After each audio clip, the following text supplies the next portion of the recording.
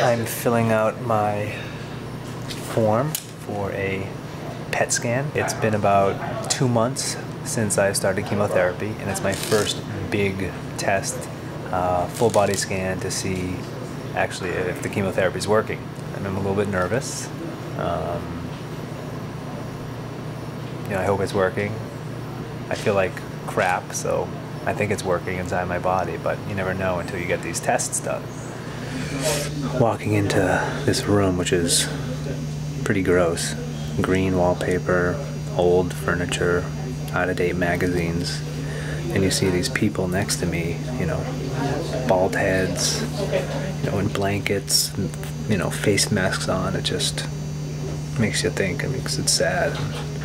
I still don't see myself as, one of them. I feel